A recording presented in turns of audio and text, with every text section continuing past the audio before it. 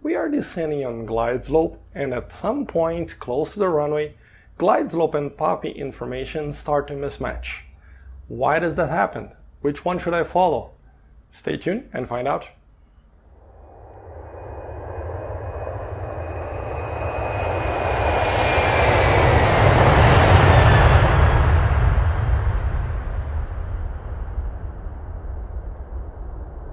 Hello folks, welcome back to the Aircraft Performance channel. My name is Thiago Brenner, and on this video we're going to discuss why the PAPI and glide slope information sometimes start to mismatch close to the runway. Which one should I follow? I'll give you a hint on this one as well. I'm recording this video from a hotel bedroom. This is a big part of crew life. I'm sorry about that. I hope the audio is at least good enough, but let's jump into it. Well, to start our discussion about this topic, I'll show you first of all how PAPI is calibrated. PAPI, for those of you who are not familiar with the acronym, stands for Precision Approach Path Indicator. It is a set of 4 lights that is installed right next to the runway and can show 2 different colors, either red or white. When you are on the adequate approach path to the runway, say 3 degrees, these lights show 2 red lights and 2 white lights. And this normal approach path is a corridor that can be 20 minutes wide, 25 minutes wide, or even 30 minutes wide. Let's say on our example here that we have a 20 minutes wide corridor. That means that from 2 degrees and 50 minutes up until 3 degrees and 10 minutes, you will see the same thing. 2 red lights and 2 white lights indicated that you are on approach path. If you are a little bit high on the corridor, anywhere between 3 degrees and 10 minutes up until 3 degrees and 30 minutes, 3.5 degrees, that's the same thing, you will see 3 white lights and 1 red light indicated that you are a little bit high on the approach. If you are anywhere above 3 degrees and 30 minutes, you will see 4 white lights indicated that you are too high on approach. From the downside, if you are between 2 degrees and 50 minutes and 2 degrees and 30 minutes, 2.5 degrees, you'll see 3 red lights and 1 white light indicated that you are a little bit low on approach. And if you are anywhere below 2.5 degrees, you will see 4 red lights indicating that you are too low and dangerously low on approach. And what about the calibration process? You'll get the minimum path that indicates normal path and subtract 2 minutes. That is, in our example, 2 degrees and 48 minutes. At this point, you will see the beam projected over the threshold of the runway. This is called the minimum eye height over threshold, because any pilot flying any kind of aircraft will be sitting at exactly the same height when receiving this information crossing the runway threshold. Well, you can see that no matter if you are flying a 737 or a 747, the pilot is sitting at the same height. But the landing gear of the airplane is a whole other story. And this information will get to a new one, that is the landing gear being projected over the runway. And in this example, you'll see that the 747 has a much lower value of landing gear over the runway than the 737. And here in the drawing is why. Despite both pilots, the one flying the 737 and the one flying the 747, are sitting at roughly 50 feet above the runway at this point, when they cross the landing gear, the main landing gear above the threshold, one pilot will be crossing the landing gear at 34 feet and the other is going to cross the landing gear at only 12 feet above this runway. Here we have an issue that must be addressed by the airport authority. You must guarantee a minimum wheel clearance for the most critical airplane that is intended to operate on the airport. How can we calibrate a PAPI to make the airplane as big as a 747 have a larger or a higher minimum wheel clearance? Keeping the angle of the approach indicated by the PAPI constant at 3 degrees, there is only one way to do that. You can push at a further point the PAPI indication light. And if you put PAPI at a further point of the runway, say instead of 1,000 feet down the runway, 1,500 feet down the runway, you will now raise the height the airplane will cross the runway threshold. Now all pilots are sitting at roughly 75 feet over the runway and they cross the runway threshold. But when the main gear of the airplane crosses the runway, the 737 crosses at 60 feet and the 747 will cross the runway threshold at 36 feet. Well, I've just explained how PAPI is calibrated, but what about the glide slope?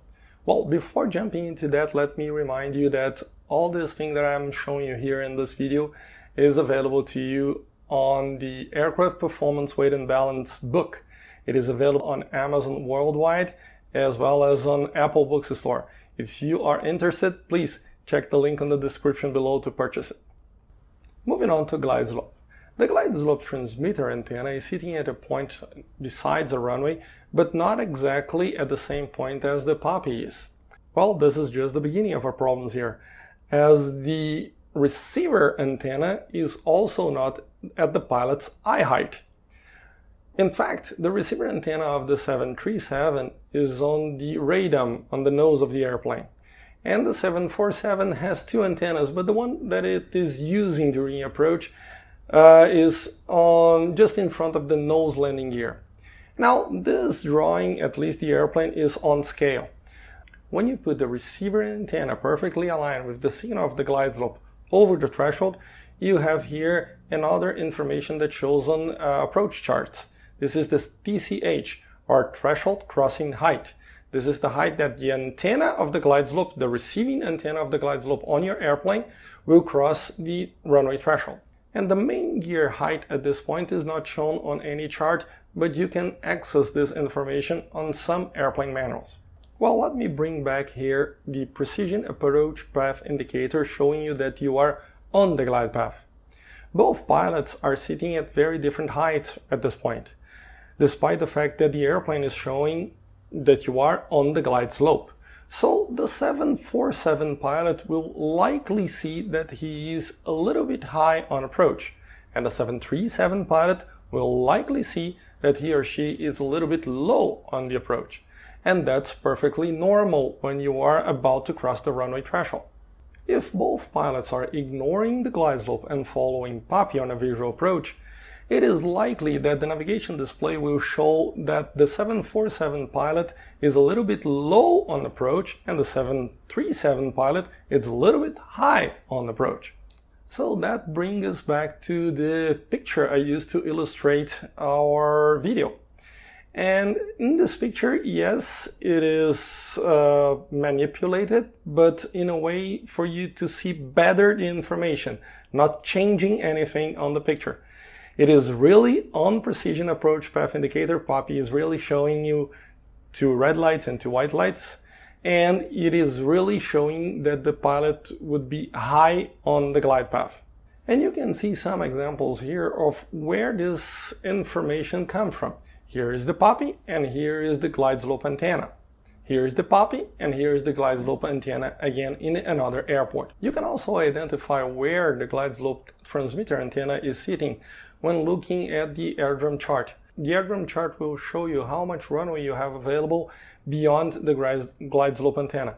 Just subtract that from the landing distance available or from the total indicated on the chart and you will see the approximate position of the glide slope antenna near the runway. And what about that? I have explained to you why the information mismatch when you are close to the runway. But I haven't told you which one should you follow. Well, a disclaimer first. This is just my opinion. If your company's SOP says something different, please follow the company's SOP. But in my opinion, once you are at this point, you are already with visual contact to the runway. Please look outside, look at the runway, look at where you want to touch down your airplane, maintain a constant rate of descent, and project your landing on that piece of pavement. You can do that. You have always done that long before you have the opportunity to use PAPI or glide slope. This is the same thing with big airplanes. Just go there, fly the airplane into the touchdown zone, regardless of PAPI and glide slope information from this point on. Well guys, this is only the second video in English here on the channel. I am not a native speaker. I hope I have transmitted the message in a very nice way to you. I hope you have enjoyed. Please let me know in the comments below. If you feel like I deserve, please take this moment to hit the like button, subscribe to the channel if you haven't done yet, and activate the notification bell so you receive every notification of new videos of this channel. I will always indicate when the video is in English with this information here and the beginning of the title. You can also follow me on my social media. From this point on, I am also posting everything in Portuguese as well as in English. Thanks a lot for your support. I'll see you next time.